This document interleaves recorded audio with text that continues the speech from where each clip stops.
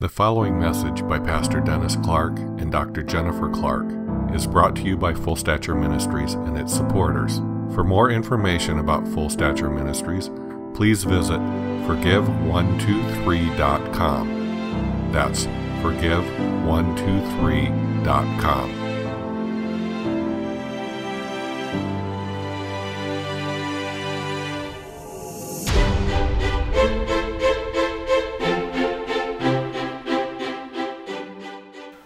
I'm excited to have Julie here this morning, and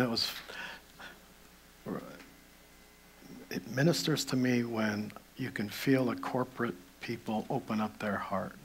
And it takes someone really to bring that together. We have a tendency to do in this church is that to make sure that we're not just worshiping all God by ourselves, is that when we come into the corporate setting, that as we worship God, we're also opening our spirits to everybody else in the room so that Jesus can lift his voice through us corporately. And we're still endeavoring to do that at a greater and greater level, that we are including one another in the worship as we lift up our voice, that Jesus might lift his voice through us corporately, that he would sing in the midst of the congregation. So it takes you acknowledging one another. Look to the person to your left and right and just acknowledge there's somebody there. And if there's not somebody there, then you need to pray them in, all right? Now, God has been speaking one thing to Jennifer and I separately, and for the congregation, something totally different. So I'm going to give you the totally different because that's for you. What he's speaking to me, I'll deal with that. For many, many years, when God said, I'm taking you to the school of the Spirit, he basically would reveal a particular aspect through his word of his nature and his character.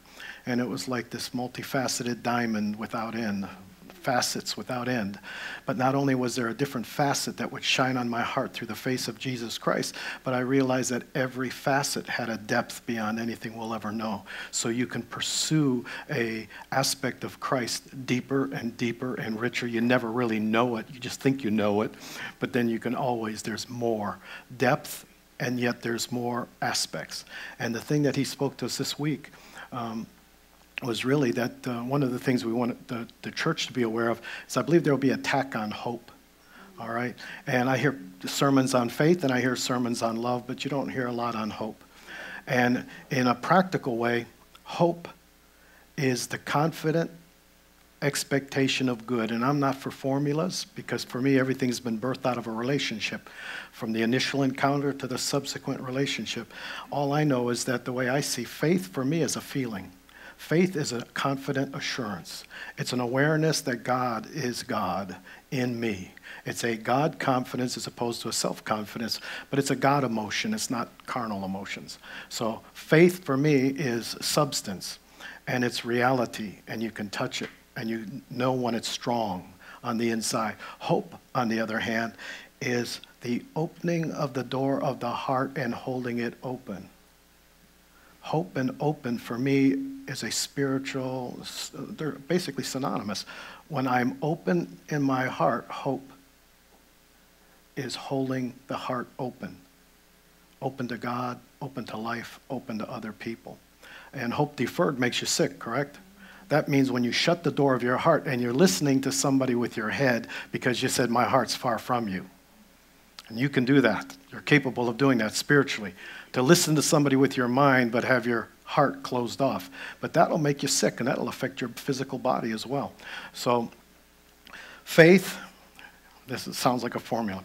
Faith is the substance of the reality of Jesus in you. It's the faith that comes from his very nature. Hope is holding the heart open till what? Faith, hope, what comes next? Faith, hope, love. That love that never fails is going to come through as long as you don't dictate to him exactly how he has to do it and when he has to do it. Hope will hold the heart open till love comes through. And so God's been speaking that there's going to be really an attack on hope. So if circumstances and people start getting under your skin, open your heart, that put your hope in God, not in a particular outcome that you have planned. Hope in him. And hold the heart open that love will come through. Love's going to come through. I felt love coming through in the worship service, and mercy and forgiveness and everything that God said was mandatory for an environment. And when you create that atmosphere becomes an environment, and that environment could change a culture. Think about that for a little while. You create the fragrance of Christ in your worship and in your life. You create that atmosphere. And if that atmosphere is love, acceptance, forgiveness, grace, and mercy, if that's what you create, then you create an environment. That environment maintained properly through a forgiveness and a repentant lifestyle continuously. Our friend Bill Morford said in his translation of the Bible, what's missing in our Bibles is that word continuously.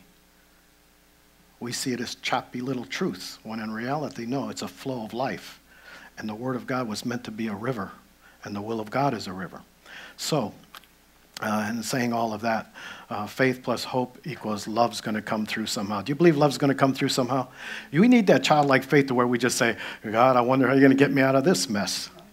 But then leave it with loose hands open to Him with a God confidence or trust. Trust is the foundation that has to be established in an individual's life for love to come through. Everybody wants more love, but you're not going to have more love until you establish that foundation of trust. So anyway, now for the double-barrel shotgun that we're going to get this morning. In the process of all the good things that God's been saying to us about hope individually for Jennifer and I, and maybe we'll get around to it someday, just basically teaching on a strategy to come against the tactics of the enemy on trying to remove your hope. But God basically said that this morning, I'm going to give you 5 deadly C's, ABC, 5 deadly C's that need to be addressed because, why? Why do we need this? Because the mandate for Full Stature Ministries has been from its inception to mature the believer. And in a sense, kind of be like John the Baptist. Luke 1:17 says, he will go before him in the spirit and the power of Elijah to turn the hearts of the fathers to the children and the disobedient, I don't think we have any disobedient people in here, but to turn the disobedient to the wisdom of the just. For what purpose? To make ready a people prepared. I believe we're on the cusp of an event in God, and if Jesus is going to reveal himself to the church at large, corporately, I believe that it's our job, really, in fivefold ministry, to basically equip the saints, to prepare them in advance for what would happen. So basically what God laid on my heart was that we believe very strongly, Full Stature Ministries, Kingdom Life Church, in intentional sanctification. I think we coined that expression. I never heard anybody else use that. Intentional sanctification. Say that back to me. And if you're watching by Ustream, you say it too. Intentional sanctification. Now, what would that mean compared to sanctification? Well, in the past, I had seen and watched people in the church deal with stuff. When they'd have a meltdown, they would deal with it. But when they're having a good day, they usually just kind of enjoy the good day. And I'm saying there is an expedient way to deal with things, and we call it intentional sanctification, and David was a good example of that. David basically said that, "Search me, O God, for secret faults." Now, when he said, "Search me for secret faults," they weren't known to him. They were secret to him as well. There's an intentional passion for God to say, I'm doing wonderful, I'm doing great, but I'm asking you intentionally to search me for secret faults so that, the intent, so that I don't create big blunders later on down the road. And so it's basically saying, God, search me for anxious thoughts and hurtful ways. And instead of being man-searched or self-searched, you are God-searched. And that is a primary element. So, are you getting ready to be prepared? If there's going to be a move of God, I'll tell you what, I can give you some intentional sanctification keys so that you will not be destroyed in the day of the saints. I believe we're living in the day of the saints. Do you believe that? I believe fivefold ministries had their chance, and they've all gotten their glory over the decades, right? Healing evangelists, the pastors, the teachers, prophets, apostles. All right, but now it's the day of the saints. It's the priesthood of the believer. It's the day where you equip the saints to do the work of the ministry. And so if that is my mission, and it is, right? Full stature was to probably press people to the limit to where they think, I can't do that. And then when you say that, then we remind you, of course you can't. Only Jesus in you can. So you need to humble yourself to the grace of God, who is the empowerment and the ability to do it. So whenever you hear a message and it sounds too hard, it's because you're relying on willpower to do it, when in reality you can't do it. God never called you to live the Christian life in your own strength. So, are you ready for the 5 C's? We're going to prepare, because I'll tell you, when there's an awakening and there's a preparation, I don't want to have to deal with it then. I don't want to, and plus the fact that this is a selfish motive, I don't want a church full of meltdown peoples who say, oh, the power of God's coming, and I feel garbage, and I feel like, well, deal with it now so that you can stand strong on that day. Because I believe there's going to be a work like Charles Finney had that's going to appear in the church. Charles Finney basically had such a rich sense of the presence of God that even without a word spoken, he could walk into a room, usher in the presence of God, and people say, what must I do to be saved? Presence evangelism. I know there's power evangelism, and I know there's program evangelism, and they're all valid, but I'm telling you, the day's coming when the very fragrance of God is going to do more of the evangelism, because it's going to be the presence that's going to speak for itself. And people are going to say, these people must have been with Jesus. All right, so here's the 5 C's. These are, and we're going to pray through these things, because I want, in a practical way, to equip you, not inform you. But listen to, before we begin this intentional sanctification, here's 3 paradigms that our ministry has really endeavored to turn around. 3 paradigms, and you might not even think you're guilty of it, but when we minister to people, we see it all the time. Number 1, they are self-focused as opposed to God-focused. Paradigm number 1. God-focused is that everything you do, you're doing it as unto Him. Self-focused is basically what's in it for me. They say even in the titles of your books, when you publish a book, there needs to be an underlying what's in it for me in the title that appeals to people. It's a shame, but it is a me generation. But nonetheless, then you get in there and you deal with the discipleship, and then it's all covered. But I understand that what's in it for me is still self-focused, when in reality, what God's looking for is someone that basically says, it's no longer I that live, but Christ that lives within me. This life I live in the flesh, I live by faith in the Son of God who loved me and gave Himself for me. I believe that there's going to be a revelation of Jesus as the sanctifier. And I get a joy bubble when I say it, so I say it again and again, even without reason. Jesus is going to reveal Himself as the sanctifier, and more of a work of grace that the church desperately needs. We need more of His Holy Spirit. We need more of that change. So how do we prepare in advance of the coming of an event? What did John the Baptist tell them to do? Repent, turn around, change your life, get ready. The kingdom of God is at hand. Present tense is the message that Jesus gave. And so I want to give you 5 C's, and I want to pray you through these, because the interesting thing is that what God gave me as my very first sermon, my spiritual father had a very large church, and he's appointed Dennis to preach his first sermon. And my first sermon was the 5 C's of a communicator. And ultimately, that's the goal. A real communicator is not just a talker. A communicator is by the life that you live, by the words that you speak, and even the death that you die to the flesh. All right? That speaks.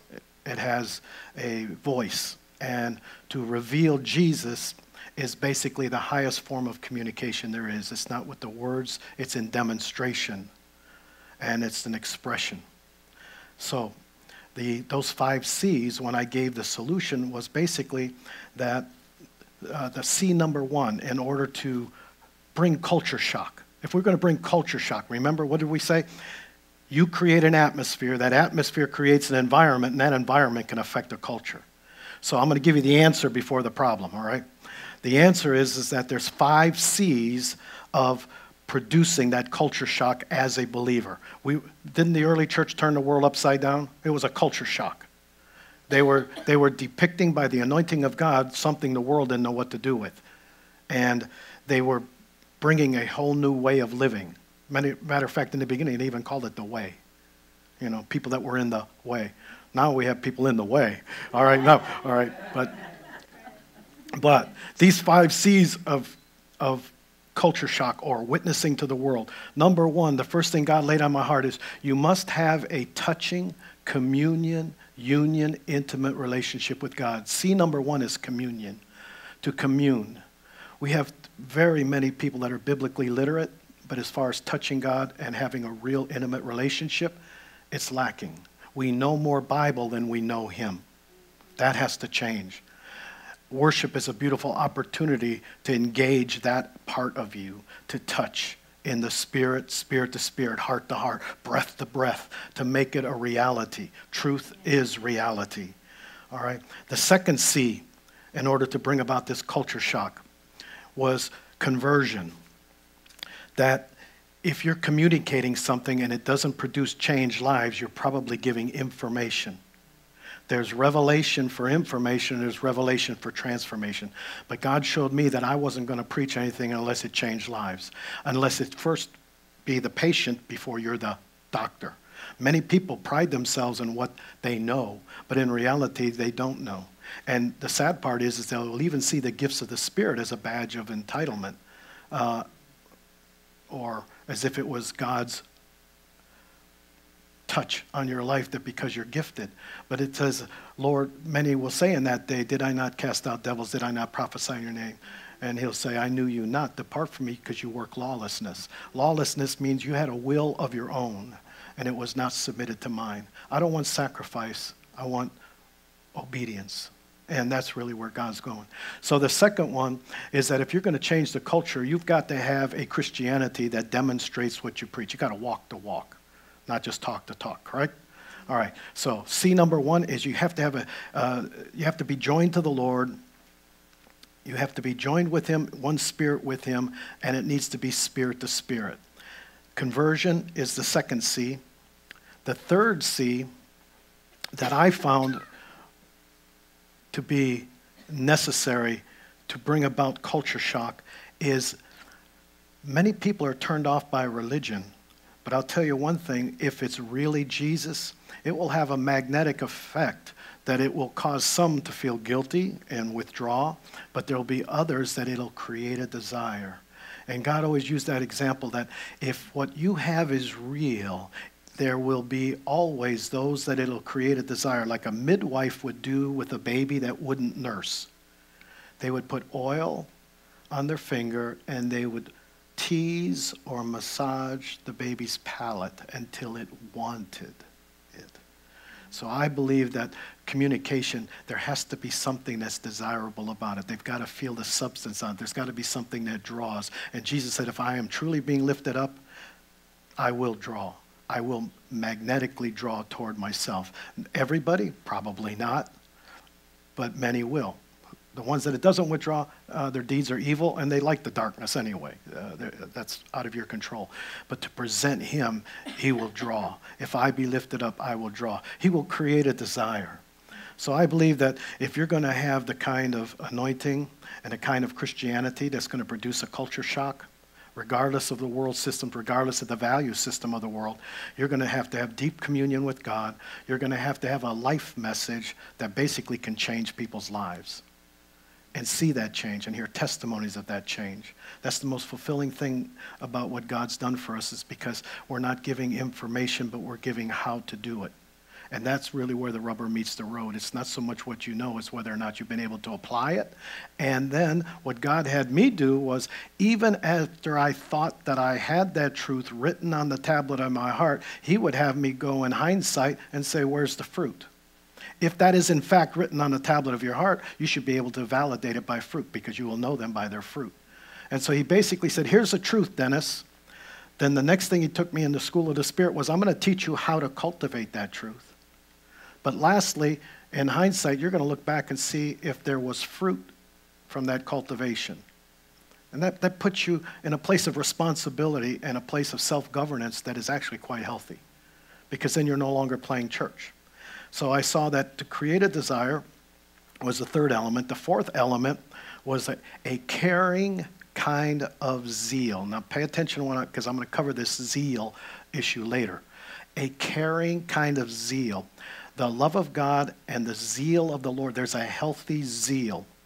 But it's not what we did. When we traveled church to church, we ministered mostly to pastors, sometimes as many as what did we used to do when they put us in an upper room? 50 pastors in 2.5 days. Some of them only needed a 15-minute ministry session. But by and large, because they were working for God, burnout was far too prevalent. And one of the strategies in the end times is to wear out the saints of the Most High God. That is still, if he can't get you to backslide, he's going to wear you out. He really wants to do that. And so willpower has to be thoroughly understood as a surrender, for it is God who is at work both to will and to do. And until you learn how to do that spiritually, you're a candidate for stress and burnout. And by the way, I know men aren't into emotions, but we're into the God emotions in this church, and stress means you are being emotionally controlled. Men don't like that. They usually get an altar call on that. Men, when you're stressed, that means you're being emotionally controlled by other people or circumstances, not God. You can't be stressed and trusting God at the same time. Now I got them all mad. If you're watching by Ustream, I'm going to repeat it. You cannot be stressed and trusting God at the same moment. It's impossible. One is a deep-seated release and relaxation and a God confidence, and the other one is I'm going to try harder. Pride will always try harder. And we don't want to get back to the simplicity of Christ. Pride is always rooted in Satan. Humility is always rooted in God. Oh, no, isn't that simple? Now, if we would all just be humble, we would have the solution to all spiritual things that ail us. All right. So this caring kind of zeal, God basically demonstrated. I call it a violent love myself. I believe God, the kingdom of God suffers violence, and the violent take. I believe those are lovers. Lovers and peacemakers. And peacemakers can't be a peacemaker unless you've learned how to effectively wage war. And you can't wage war effectively unless you won the battle within before you will win the battle without. That's more than enough right there, isn't it? All right, this caring love was in Romans 5:8. God demonstrated his love for us that while we were yet sinners, he died for us. That's a violent kind of love, isn't it? That's showing you how significantly valuable you are, intrinsically valuable. Before you developed character, before you developed and grew, you were intrinsically like gold. The value is there no matter what shape or what form it is. That's the starting place in God. All right? So the caring kind of zeal is the fourth C. I'm going to have to go faster than this. The fifth one is the fact that it constructs lives. Jesus himself gave apostles, prophets, evangelists, pastors, and teachers for the equipping of the saints. Listen to this, because a lot of times we don't hear this part. The fivefold ministers are to be coaches, not hierarchy, coaches to equip the saints to do the work of the ministry. So that means their responsibility is to teach you to stand on your own 2 feet in self-governance. And in doing so, you basically have, for the edifying of the body, till we come to the unity of the faith, the knowledge of God, unto a mature man. And that's basically our mission. It always has been, it hasn't changed, 38 years, is that we don't give baby food and we don't baby you. Although we're well aware that you need nurture before you can be fathered. How many know that? What do I mean by nurture? Nurture means you have to feel safe and secure before you're going to open your heart up. Otherwise, you're going to put walls and go, hey, I don't listen to him. All right, I'm not going to listen to her. All right? But when you create an environment that's safe and secure, then you can pull the gold out of people. Then you can father them. You can basically say, all right, it's time for you to stand on your own 2 feet. And you don't know what you can do until you've been given opportunity to do it. To stand, to fall, to make mistakes, and to unpack your potential. Now, school teachers do the fathering, Mom can pack your little jelly sandwich before you leave and make you feel safe and secure. And all the kids have jelly sandwiches and they all feel like, oh, Mom took care of us all equally. And then you go to school and they have a pop quiz. And you go, I don't like this part. That's the fathering part. Whether it's a male or female teacher, that's the fathering part. And what they're pulling out is your potential. They want you to see what's in there. They want to see what you're capable of. And testing is significant. So in constructing lives, we need the supernatural love of God that will both create the nurture that's necessary, the safety and the security in the environment, but at the same time, a demand and an expectation for self-governance. And even what we teach, very, very rarely do we minister to you. We teach you to tap into the Christ in you. We do self-deliverance. We will teach you how to take care of your... It's like spiritual hygiene. We've gotten to the church where we've almost brushed their teeth for them, where in reality you should be only going to the specialist for root canals, all right? You should be doing your own brushing of the teeth and your own oral care, all right? So you see those 5 C's. That's basically the goal. That I believe that there has to be a rich communion with God in order to produce this culture shock, in order to be a people that are mature, in order to be all that God created you to be. I believe those 5 C's are ones who will witness to the world or communicate, demonstrate the presence of Jesus to a dying world. Now, here's the thing that God basically told us this week. There are 5 C's that I need to minister to. If you want intentional sanctification, these are the things that will hinder you in the days ahead as Jesus begins to make himself known to his church by revelation, whether it comes in waves of revelation, waves of anointing, waves of glory. Nonetheless, don't you want to be prepared as possible? And isn't it true that throughout history there's never been a move of God that wasn't preceded by repentance? Never. Repentance always preceded. There always had to be a change of heart to make ready a people prepared. Now, here's the first C. These are the 5 deadly sins that will destroy the day of the saints if you let it. Shake your head no and say, I'm not going to let that. I don't even know what he's talking about yet, but I'm not going to let it. I'm going to deal with these things. The number 1 C that will hinder intentional sanctification is covetousness. Any coveting in your heart. But don't search yourself. Don't be a navel starer. Ask the Holy Spirit, search me. Do like David. Intentional sanctification says, I'm not aware of any. People say that all the time. I don't need to forgive anybody. I don't have anybody to forgive. Okay, close your eyes, ask God. Or worse, if you're married, ask your husband or wife. We did that in the church where we did the whole staff. Remember, that was funny. I don't know why I'm in here because I've forgiven everybody. Maybe those other people on the staff need this, but I don't need this. And her husband was in the room. And he goes, oh yeah? What about the kids when they don't come home for Thanksgiving? Well, what about the neighbor when he didn't return the shovel? And all of a sudden there's this manifestation of this person who had nothing to deal with. So you can't trust in your intellect in those 2,000 brain patterns that are operating at any given time. You need to say, Jesus, by the power of the Holy Spirit, you knit me together in my mother's womb. You search me in the 400 billion non-conscious areas. You let Jesus search the heart, not man, okay? So, and by the way, when I say let Jesus search the heart, not man, that means you. You and your intellect. You don't know. You don't know enough. But the Holy Spirit made you. He knit you together. If there's knots to untangle, he will find them. He'll put his finger on them very lovingly. So, the first thing is to covet. We're going to pray through these. The second one, remember we said that the end goal, or the end game was this caring kind of zeal, this zeal of the Lord of hosts. But that's the opposite of the zeal of the flesh. And I saw competition.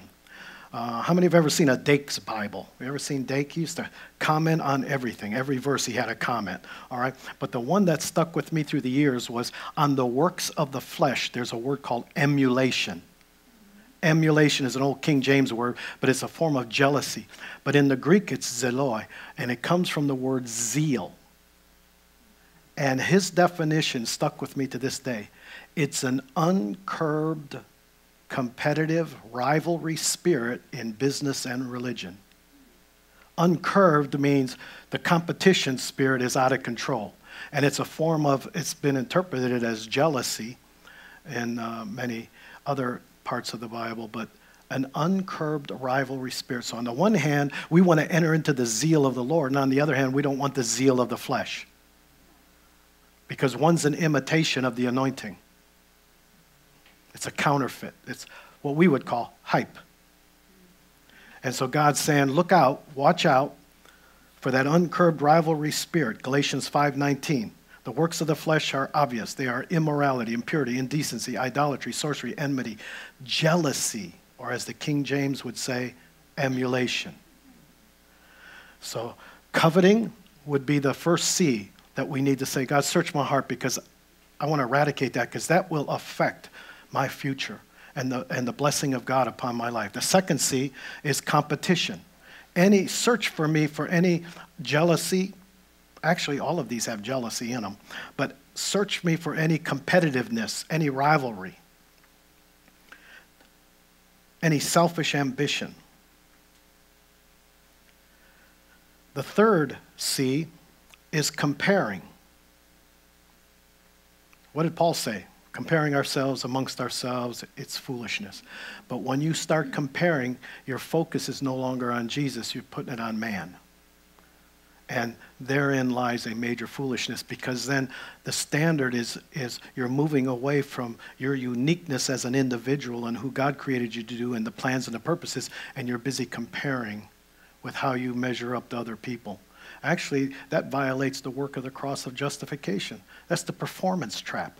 Because justification means that I am deeply loved, 100% loved, fully and deeply loved by God. And others would say, if that's not been dealt with properly through the work of the cross, you will say, I must meet a certain standard to feel good about myself. Let that one sink in. I must meet a certain standard to feel good about myself. No, the only standard is the cross of Jesus Christ. The only standard is his standard. We have people in ministry who put demands and expectations on themselves that Jesus never put on them. He said, my yoke is easy and my burden is light. Don't be taking on demands and expectations. That will trip you up, and the enemy wants to wear out the saints of the Most High God. But they that know their God intimately will be strong and do exploits. All right? So we have coveting, competing, comparing. Oh yeah. The fourth C, covering. That's when God tells you something, you go, la, la, la, la, la, la, la, la. I don't want to hear it. All right? You pretend like it's not there. What? I don't have a problem. I've forgiven everybody. All right, that kind of thing. When you cover your stuff, you're still in the place to where your life message can't speak, so therefore you speak with a persona of what you think other people want to see and hear. But it's basically a false face. What did we call false faces in Jesus' day? Hypocrisy. He said the Pharisees had a false face, or they were hypocrites. Okay? Pretenders. So, coveting, competing, comparing, covering, which is hiding or denial. You say that I'm rich and become wealthy and then needed nothing, and you do not know that you are wretched, miserable, poor, blind, and naked. Okay, so that's people that are hiding. The fifth element, complaining. Now, we know the story of the children of Israel in the wilderness, don't we? Complaining causes circles. And you can go around the mountain as long as you want to complain. Complaining causes circles. You will go in circles. But God's solution is basically that we're going to learn to conduct ourselves without covetousness. We're going to be content in whatever situation we're in, and we're going to move into intentional sanctification.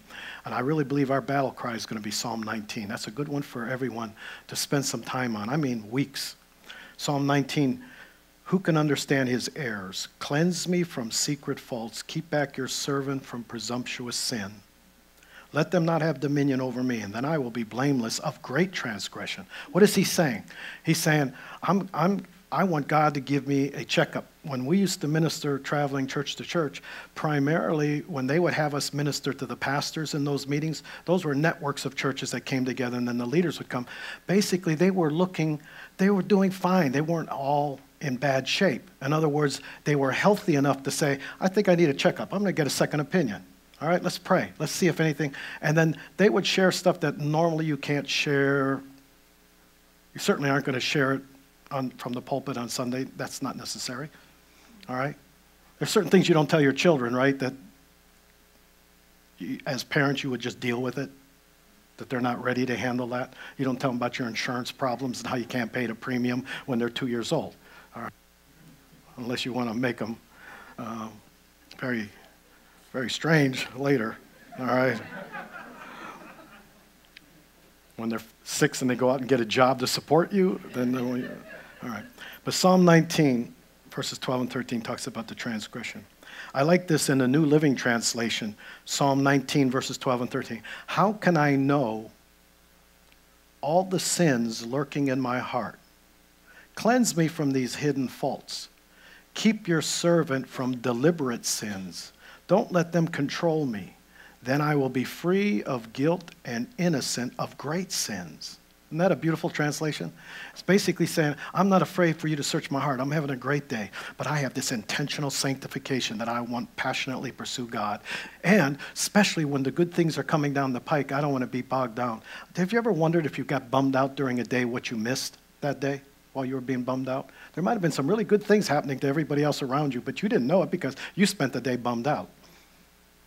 You can't get that day back. It's gone. Too late. You missed it. I don't want to miss life. Deal quickly. All right? So, search me, O God, and know my heart. Try me and know. And here's something that Jennifer found that's probably the heart of our ministry, is biology has changed in school from what I was taught. I was taught this almighty brain controls everything, but they're saying, no, no, no. They're saying emocognition, emovolition. And that's standard concept now. That's new to me. The emotions control your thinking, and the emotions control your choices. Now for me, it explains much more of the Bible. It explains Romans 7. Mind, will. The things I want to do, I don't do. The things I don't want to do, oh, those things I do. But the emotions are the gateway. Jonathan Edwards said the emotions are the gateway to knowing God. That was his observation at the First Great Awakening.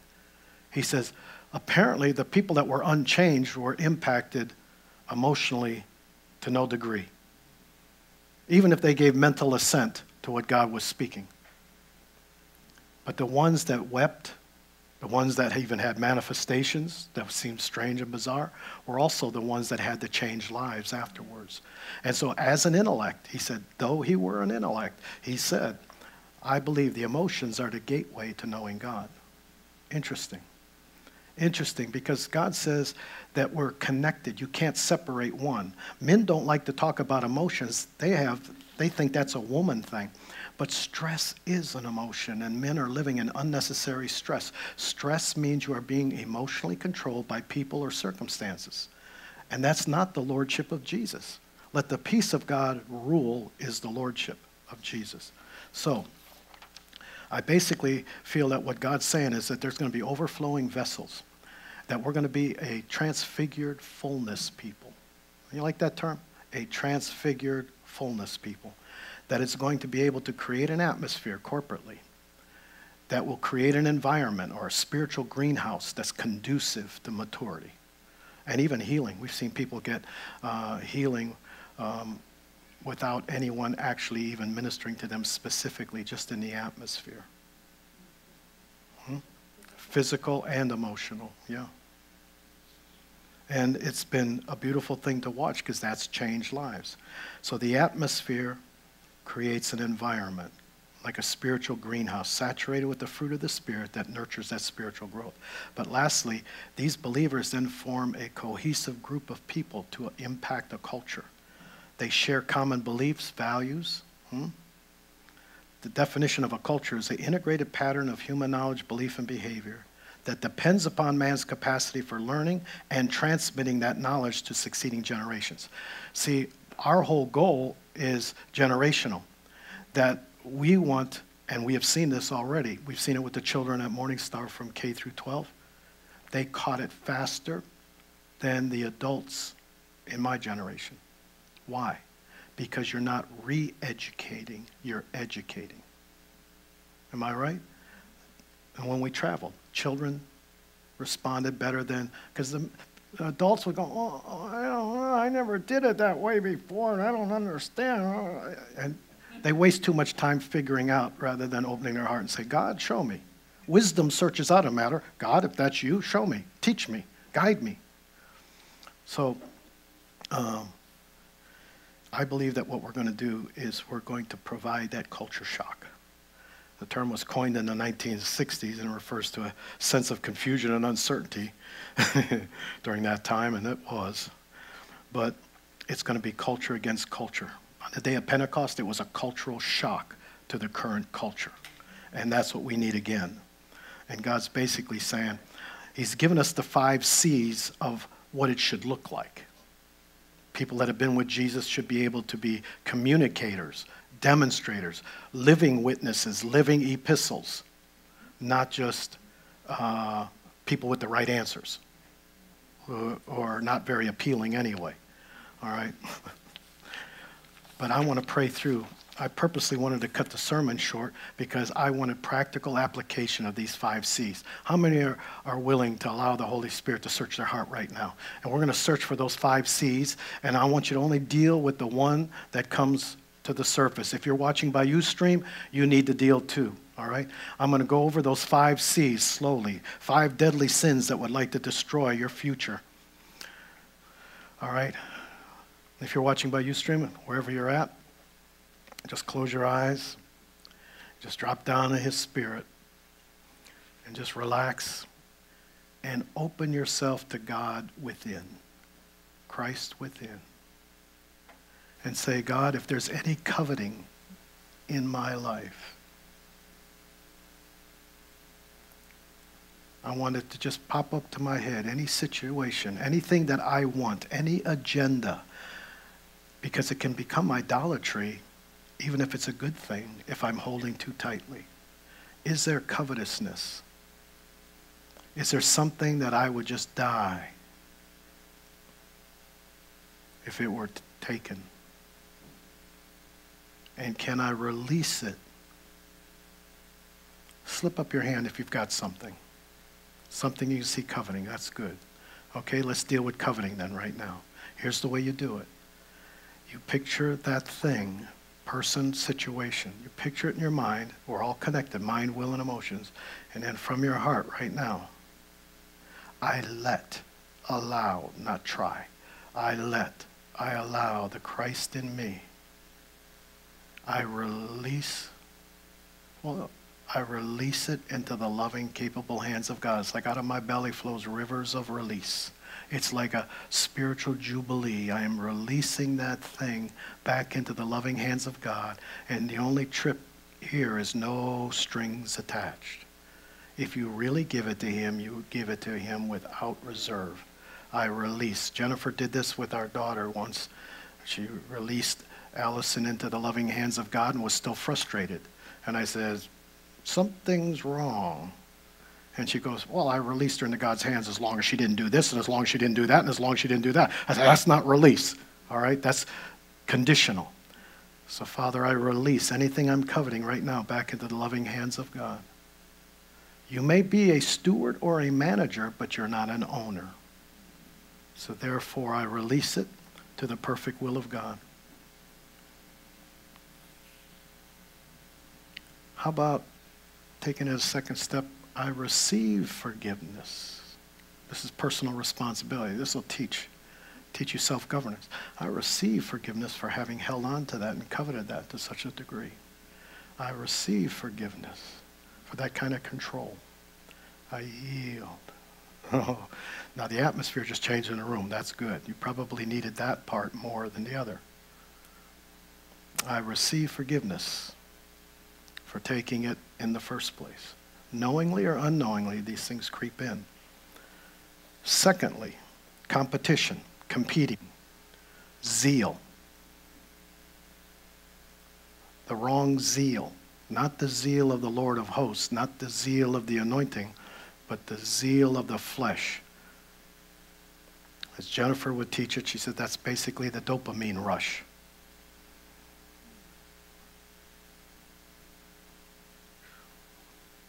I release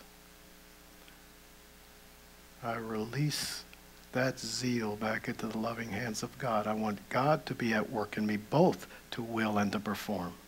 You're going to let God perform through you, or are you going to perform for God? I receive forgiveness for being a selfer. This is like the selfer's prayer. It's like a sinner's prayer, but this is for believers. I receive forgiveness for having tried to live the Christian life in my own strength. I'm a selfer. Does this sound like an AA meeting? Forgive me, God, I'm a selfer. I've been trying to live the Christian life in my own strength. I receive forgiveness down low. We've seen people that were burned out in ministry go back the very next day after praying this. Can you imagine it being that quick? Standard procedure would say, oh, if they've been burned out, they need to sit for a long time. We've seen them, if it's properly dealt with in the heart. Sitting won't do anything by itself. It's what you're doing on the inside that's going to determine change. I've seen pastors that were sat down and they didn't do nothing the whole time they sat down. I've seen children go into timeout boxes. They were still standing up even though they were sitting in timeout. We need to bring a new dimension to that, to where you say, you come out of the timeout box when you've forgiven. When there's redemption, when there's change on the inside. Thank you, Lord.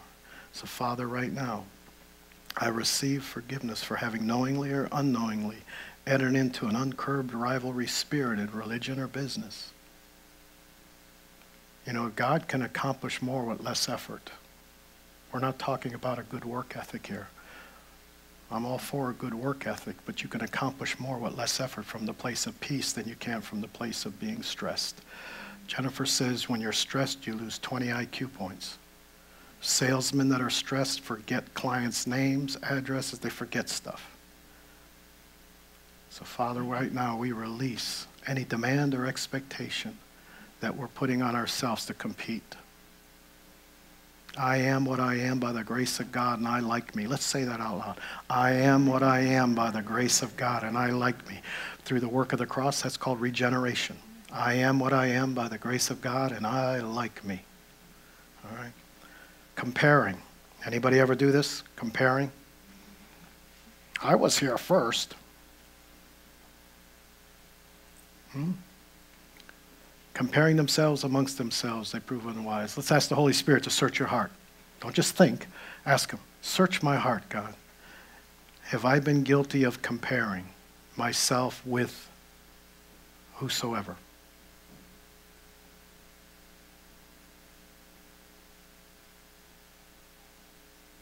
Slip up your hand if you've seen anybody you've compared yourself to.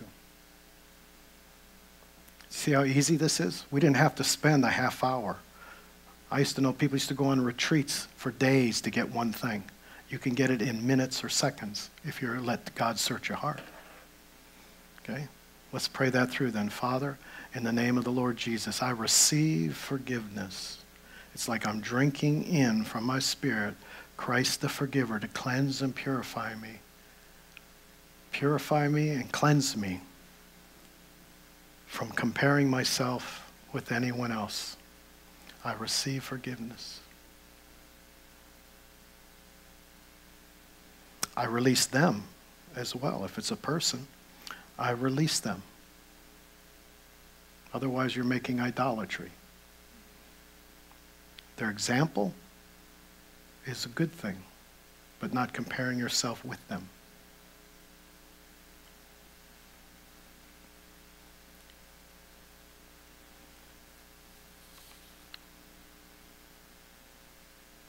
Fourth C, hiding, covering. Love will cover a multitude of sin, but when you start covering it, that's not love.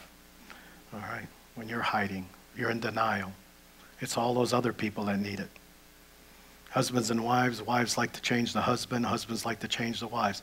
But God says, you deal with you. You are responsible for you.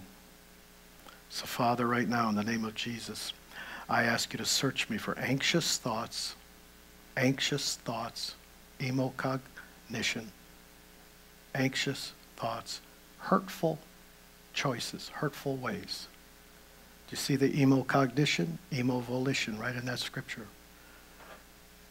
Emocognition, emovolition.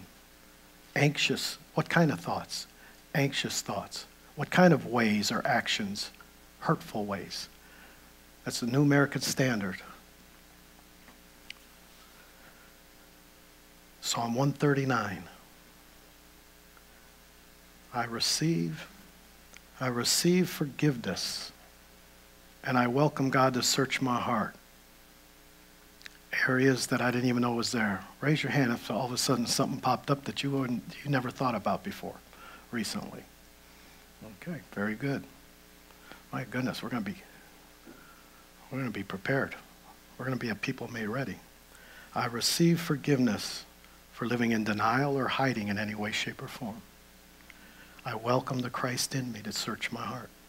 And whatever he puts his finger on, I receive forgiveness and I release myself to the light of his face, spirit to spirit. The fifth. This is the one that causes you to walk in circles. Complaining. Close your eyes. Just drop down to your spirit and ask God to search your heart. What do I have a tendency? Let's go for the repetitive complaining. What is, by the way, a pet peeve is something you need to deal with. Pet peeves mean it's a recurring complaint, a recurring irritation.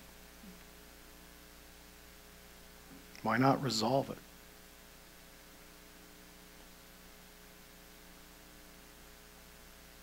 How many got something? Oh, I just love it. Boy, you people are so... You people need saved, I think. I don't know. I saw too many hands here. All right. We're going to get ready, aren't we? So, Father, we just thank you that put a guard upon our lips and upon our mouth.